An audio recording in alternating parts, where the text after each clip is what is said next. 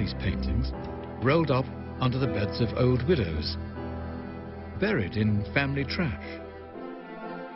These were forbidden works by artists who stayed true to their vision at a terrible cost.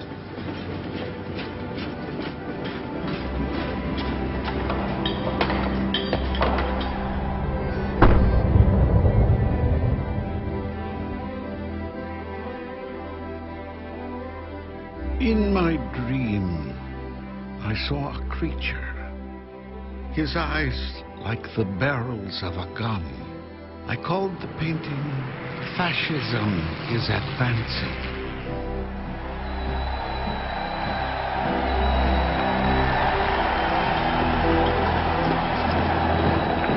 Savitsky was criticized for this very painting. The inspection said, "You must take away this anti-Soviet work."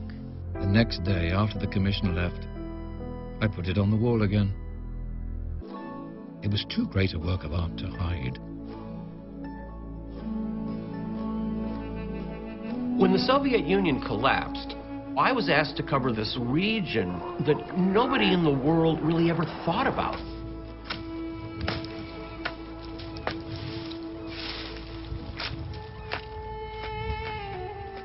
It didn't take me more than a few minutes of walking around this museum for my jaw to drop. I realized that this was going to be an exciting story. There were going to be a lot of people choking on their English muffins over breakfast on Sunday when they read this one.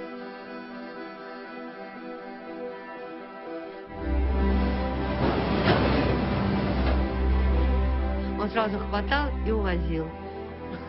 А потом он ждал, что его посадят.